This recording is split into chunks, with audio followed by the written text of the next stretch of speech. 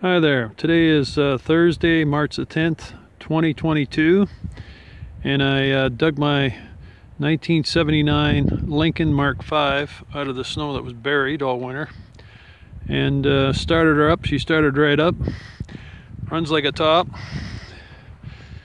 They don't make cars like this anymore. Beautiful condition. Yep, beauty.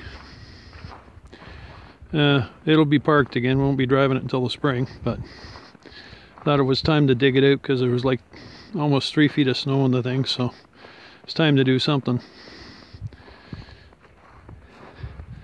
Next year, or this coming winter if I have it, it'll be in my nice new big garage, so if I keep it, in beautiful condition.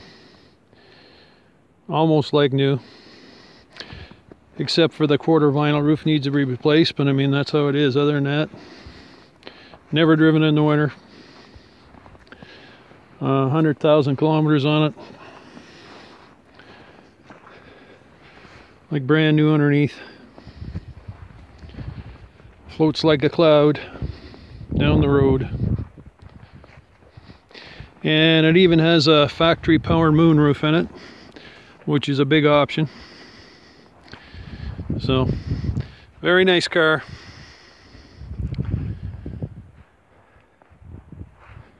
Yep. Well, that's it for now.